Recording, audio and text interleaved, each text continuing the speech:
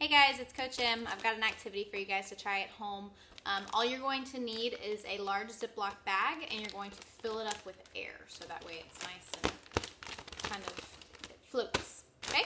So for all my soccer players out there, and even my beginners who haven't tried soccer before, we didn't get to a soccer unit this year in PE, but here's an activity you can try at home to work on your skills.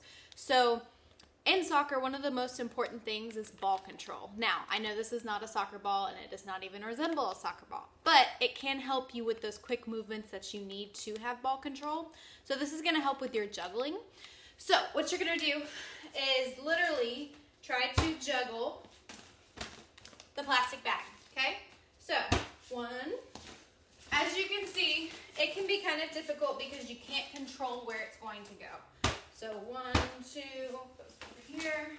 Try to switch up your feet. My soccer skills have slacked a little since back in the day. But the more you practice, the better you can get. Very easy. Try to use both feet. Try to see how many you can get on each foot. Switch feet, use both at the same time. There's lots of different things that you can practice with this. If you feel like you are getting good at it and you have a soccer ball at home, try it outside. I've got a soccer ball here. You can do all kinds of things with it. You can practice your juggling outside.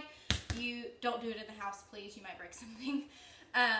You can do different drills that just work on your ball control. Toe taps is nice. It's easy. Stuff like this, keeping it under control, keeping it under your body, things like this. Just some little soccer workouts that you can do. You can get creative with it. If you have any questions or need some more ideas from us, you can always message us on Dojo. Other than that, stay active, stay healthy. We miss you guys. I wish we could see you soon.